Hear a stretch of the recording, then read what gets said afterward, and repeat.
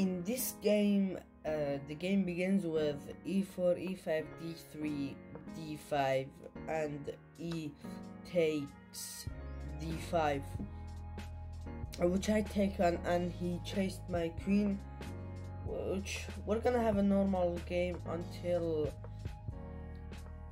right now. I don't know what was that move by him. f3 is not a great move. It will stop the knight of coming to f3, and it will weaken the king. And if I go here and I move, and I'm gonna be close to winning the game, but that won't happen, and we're gonna have a normal game until the middle of the game, which, yeah. So now I should probably like play like this move, then like go to not that one with this, and go to play like this. I think this position should be good for me. Not the evaluation mode doesn't like it, because that's stockfish, and 100% knows more than me and my opponent.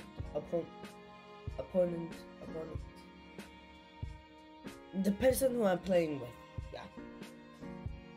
So yeah, that's why he doesn't agree with me. But we can find out how the game would be after those moves. But I'm sure we would have like made one blunder at least for the game to go like normal, to go back to normal.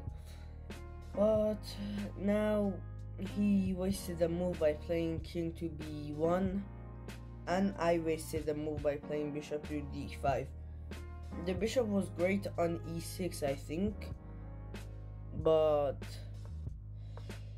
and my favorite move was that he moved the knight.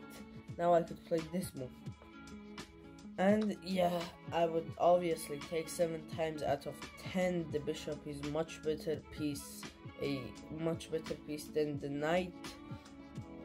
But so he takes, and I went for this thing, queen and the rook, but he noticed, which right now I should have probably played this move, sacrifice. I mean, he wouldn't probably notice that. I mean, this is the best move.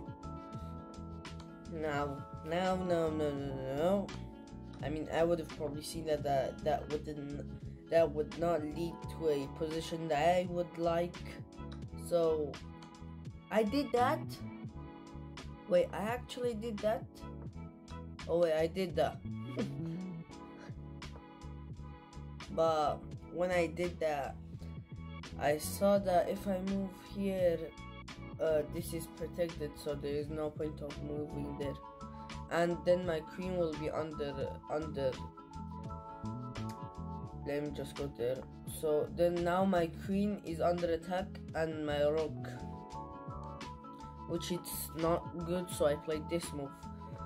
And now I went here. I don't know why, because now my rook will not be under pressure or attack or everything that you want to call it.